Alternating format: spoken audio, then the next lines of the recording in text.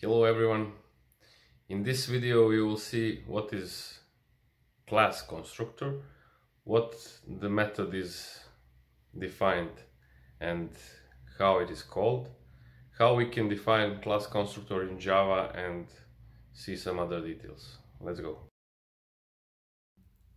Let's have a quick look of Java class definition. We have here class defined, class name person, and that is our Java class between those brackets. Now we have attributes as we saw in the previous video, so it is string name, int age, and we have something new here, that is method, and not just common method, it's specific method called class constructor, Java class constructor, and you will recognize it always because its name is same as the name of Java class. So we have person and person with specific brackets, and now in other pair of brackets we do constructor defining what we want constructor to do. Let's go to our NetBeans and to see some code. Okay, now let's see in the source code what the class constructor is, where we define it, and how we can define it. So we explained in the previous video how to create Java class and how to make an object from that class. Now we will explain what is method, specific method, what is class constructor. So every class constructor we can find in the main program when creating an object from that class.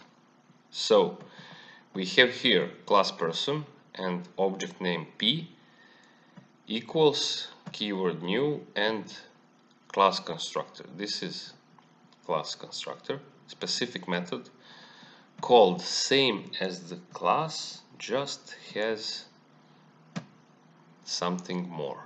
Let's see what. So these brackets precisely mean that it is method. Like we have declared other method here, we didn't define it, we will do it in next videos. And now every class has default its constructor, and we don't need to define it specifically. But if we want to make our class constructor do something more rather just creating an object, we have to define it. So we are going to do it. Public person, we have to have brackets, and in other brackets, other kind of brackets, we go to make a definition. What do we want to do? Sorry. So an object is created. Congrats.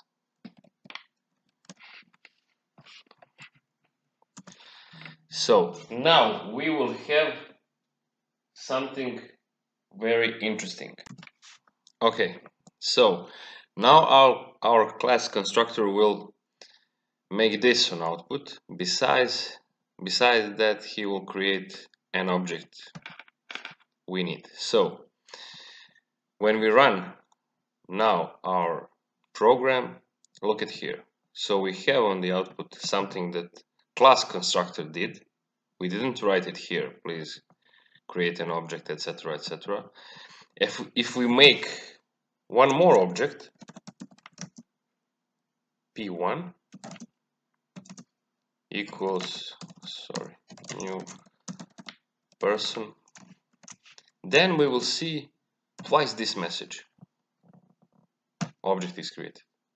Look at here.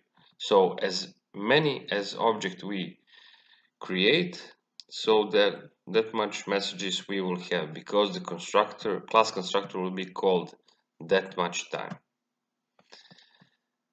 We can define anything what we want here in the class constructor to do much more complex things than just simple output, but we will leave that for some other videos, and this is enough for beginning.